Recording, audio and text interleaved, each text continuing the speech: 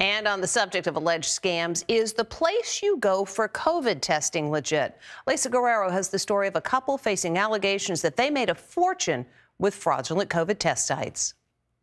It's called the Center for COVID Control. The Center for COVID Control already has over 200 testing sites nationwide. Their pop-up testing sites like these were everywhere. We're here doing free COVID testing. The company, led by this husband and wife, reportedly made over $140 million processing COVID tests. Last month, the company was raided by the FBI following allegations that they deceived thousands of people.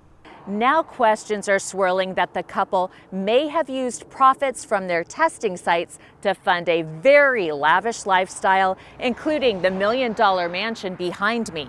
On social media, Akbar Ali Syed boasts about owning several luxury cars, including a $3.7 million Ferrari like this one. Some customers say they never received results, and some say they got negative test results via email before they had even taken the test. Former shift supervisor Tina Morales says she finally quit when garbage bags of tests started piling up. We were told to tell customers, make them happy. Say whatever to make them happy, get them off the phone, and get to the next patient.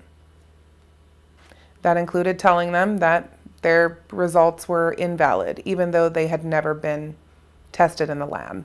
Washington State Attorney General Bob Ferguson is suing the company for fraud. If a company is willing to falsify records, lie to you, not store your COVID sample accurately, they are playing with your life.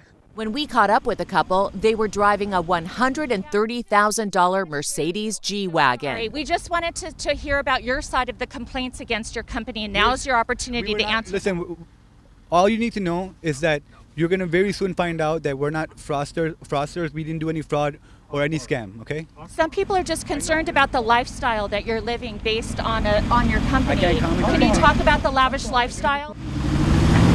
And off they went. The couple has not been arrested or charged. The company's CEO has previously said due to their rapid growth and high demand for testing, they were not able to meet all their commitments.